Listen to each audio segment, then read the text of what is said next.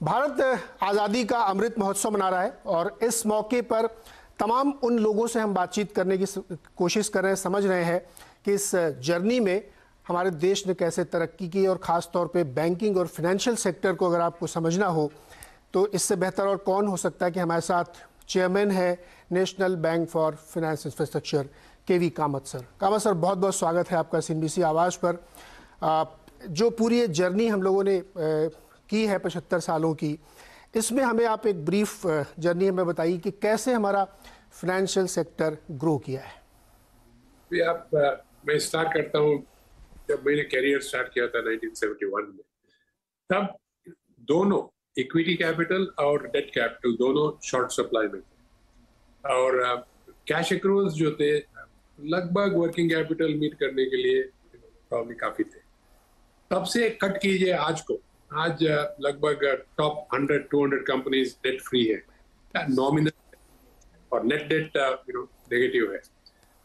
So cash accrual यानी कि उनका इक्विटी रेज करने का, they don't really need to raise equity, और डेट जो भी है वो भी कैश एक्रूवल से मीट होता है या मार्जिन में थोड़ा बोरो करना पड़ता है। तो सिग्निफिकेंट चेंज एक आया है इंडियन इंडस्ट्री में कि एटलीस्ट लार्जर इंडस्ट्री प्लेयर्स, उनको कैपिटल और डेट कैपिटल की दोनों की भी शॉर्ट दुविधा नहीं है। एक पॉइंट। सेकेंड पॉइंट जो आया है फाइनेंशियल सर्विसेज सेक्टर में और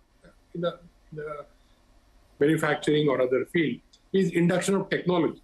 तब हम टेक्नोलॉजी देखें और आज देखें तो complete shift in terms of what has happened. तो दो अंडरलाइंग ड्राइवर्स हैं। और तीसरा, even if you are in the financial sector, आप देख रहे हैं कि the whole impact of what I would call digi finance तब जीरो था। ईयर 2000 में भी लगभग कॉल सेंटर थे, एटीएम थे और कुछ नहीं था। और अब आप देखिए the whole revolution that has taken place. सो मेरे हिसाब से दो की टेकअवेज है। कॉर्पोरेट बैलेंस शीट्स और कॉर्पोरेट प्रॉफिटेबिलिटी हेल्दियर हुआ है, और दूसरा technology induction has changed the face of both banking and industry. Sir, बिल्कुल सही कहा आपने। और बहुत एक बड़ा चंक था हिंदुस्तान का, देश का, जो अनबैंक था। फिर धीरे धीरे कोशिश की गई कि उनको बैंकिंग के दायरे में लाया जाए, फाइनेंशियल लिटरेसी बहुत बढ़ाई गई है।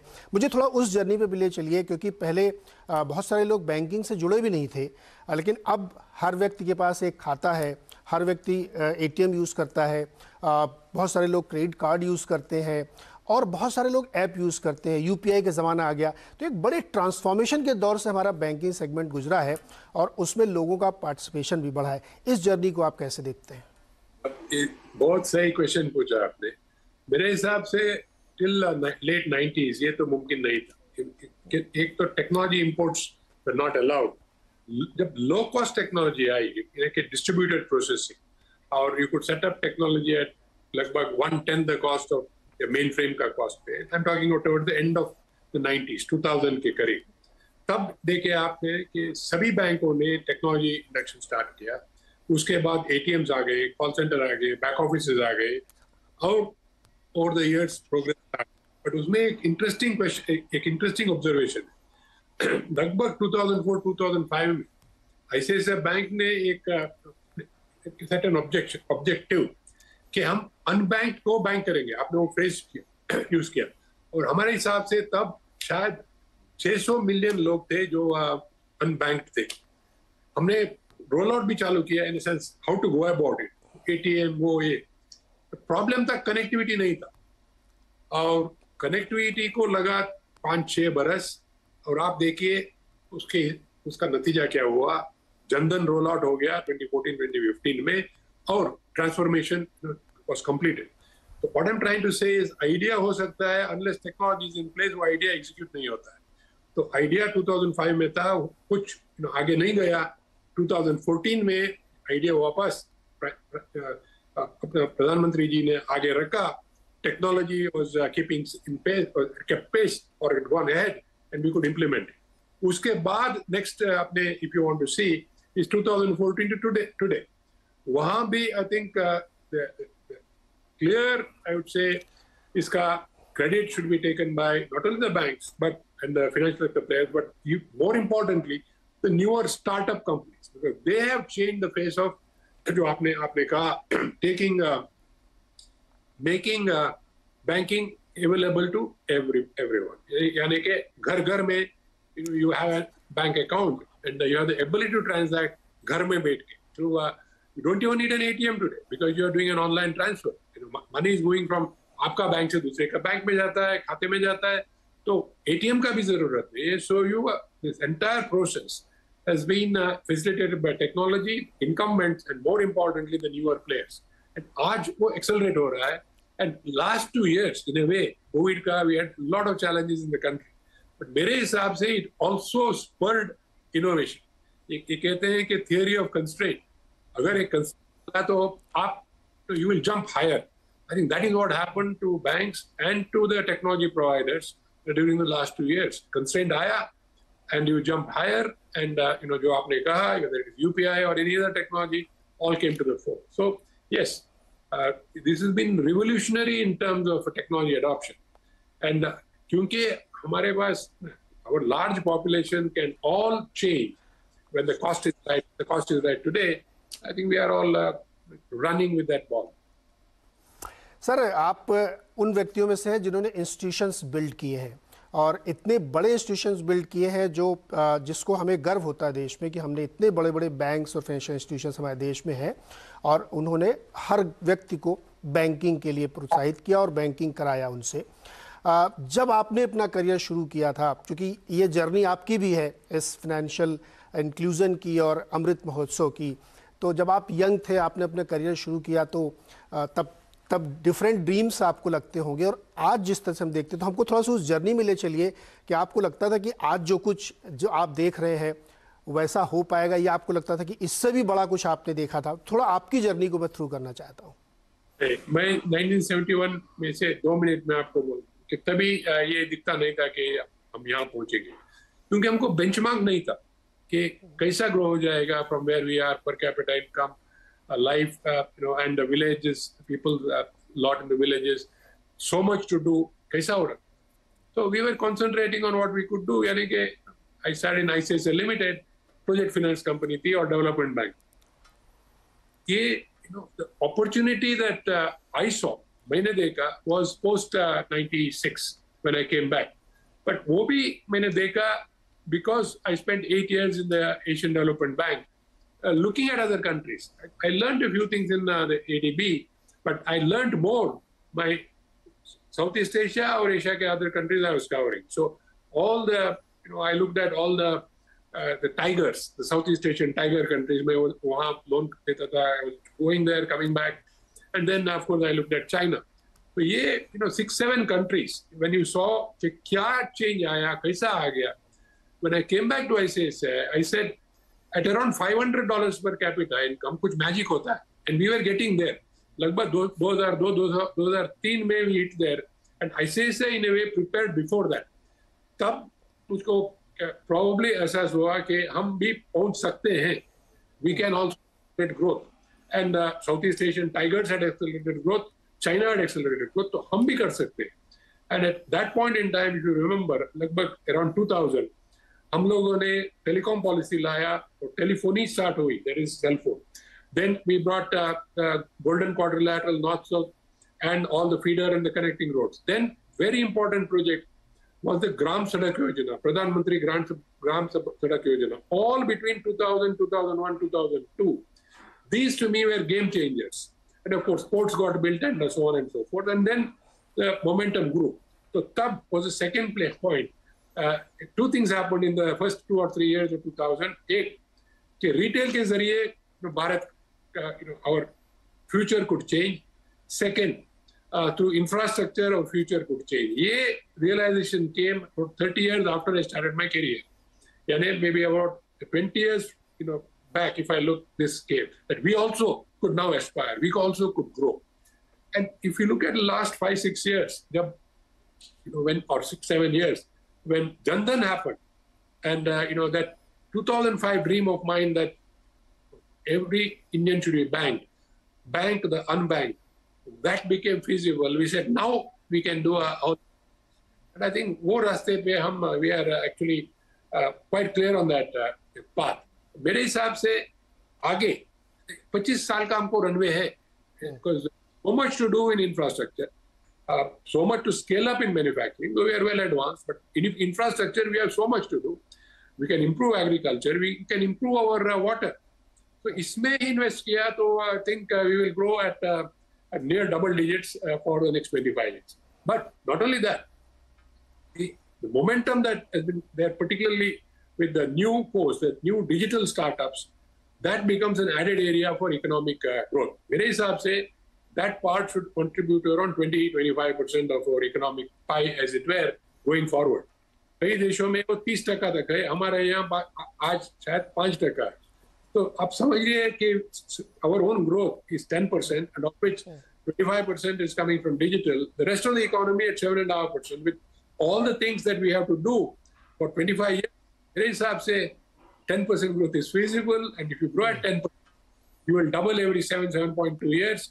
Over the next 25 years, you are talking of a 25 trillion economy. So मेरा dream है, I may not be here to see this dream, that in the next 25 years, we are a 25 trillion economy, and we are there, up there, as one of the largest economies in the world.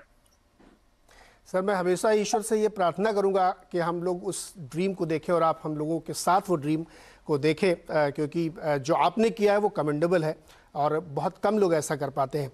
Sir, एक सवाल और है कि banking sector में बहुत सारे उतार चढ़ाव देखे हैं, नेशनलाइजेशन भी देखा है, फिर लिबरलाइजेशन भी देखा है, फिर एक ऐसा दौर आया जब एनपीएस बहुत बढ़ गए थे, वो दौर भी देखा है, फिर एक दौर हमने देखा कि आईबीसी आई और सरकार ने उसको वसूली के लिए बहुत सख्ती दिखाई, फिर एक ऐसा दौर आया कि हमने डिमोनेटाइजेशन भी देख लिया। ये सब उतार चढ़ाव आपने अपनी नज़रों से देखे हैं, आप इसको कैसे इंटरप्रेट करते हैं?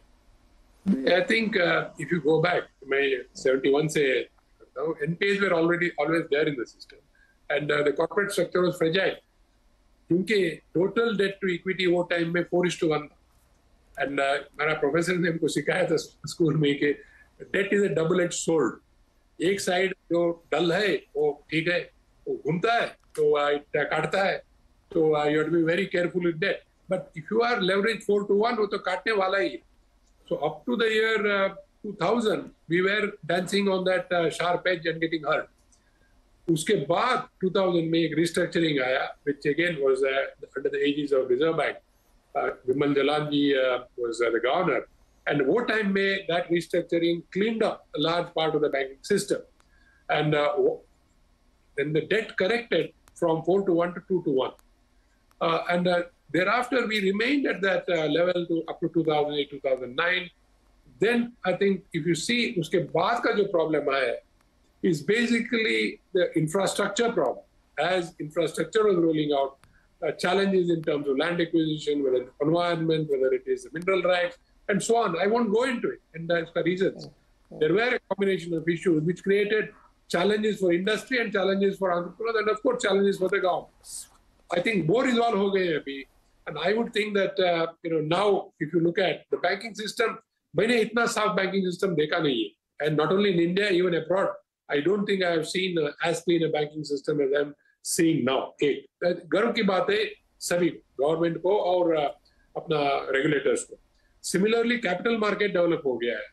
कैपिटल मार्केट में नया इंस्ट्रूमेंट्स आ रहे हैं, हाइब्रिड इंस्ट्रूमेंट्स और various types of structures, इनविट structures and so on. They are all facilitative to grow. तो वो हो रहा है.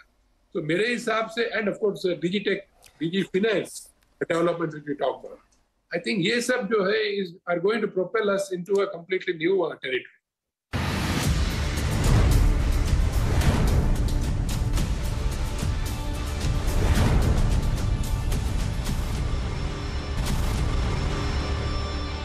इस समय एक बड़ा दिलचस्प दौर चल रहा है जहाँ पे जो ट्रेडिशनल बैंक्स हैं वो है, फिर एनबीएफसीज हैं, फिर हाउसिंग फाइनेंस कंपनीज हैं, फिर नए तरीके के जो फाइनेंसिंग कंपनीज आ गई, बीएनपीएल भी आ गए हैं. बहुत सारा एक बड़ा गैमुट क्रिएट हो गया है.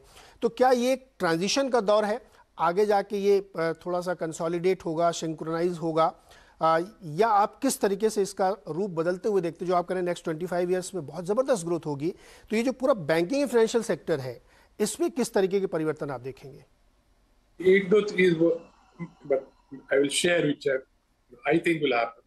it will be indeed shaped by regulation. Regulators will call the shots. They have to, because ultimately public money is at stake. So, technology is going to be supreme, there is no question. Within that, I think the governance structures, the checks and balances will have to be put in. And clearly, regulatory oversight will have to be even tighter than it is today.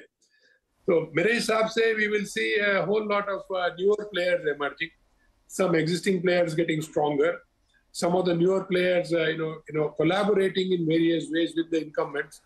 So, we will see a whole lot of churn and change happening. But there could be some parts of the financial system where existing players, jo hai, unka space hi nahi, in the sense that it has all become straight through. And that also we will see. But ye jo hai is probably for a larger, longer discussion. But we will see a whole lot of exciting things happen underwritten and pushed by technology. Right Qamar sir, चूंकि हम लोग अमृत महोत्सव बात करें तो ये सिर्फ ऐसा नहीं कि हम बैंक फाइनेंस और नंबर डेटा भी बात करें, हम आपके बारे में भी जानना चाहते हैं। कोई ऐसी चीज़ अदर देन बैंकिंग भी आपने ड्रीम किया हो अपने लिए या देश के लिए कि कुछ ऐसा बदलना चाहिए, वो बदल गया हो, या आपको लगता है कि भी थोड़ी कमी रह गई हो, वो आप हमारे साथ शेयर करें हमारे दर्शकों के साथ। मेरा dream honestly has never been personal. My dream since I started a career is India's growth through what we can do. And मेरा reference point था banking and industry. मेरे हिसाब से अभी alignment आया है between the banks and the corporate world on one hand, and the government setting goals and driving those goals. As I say it, my excitement now is just in a personal or in a larger context, is just to watch an acceleration on that 25-year runway for us to take off and become probably one of the largest, at least 2 or top 3 economies of the world, during my lifetime. That's my dream at 75. I am 75, and my dream at 75 is that. Thank you. Sir आप शतायु होंगे, हम सब लोगों की ये कामना है, हम लोगों की उम्मीद है।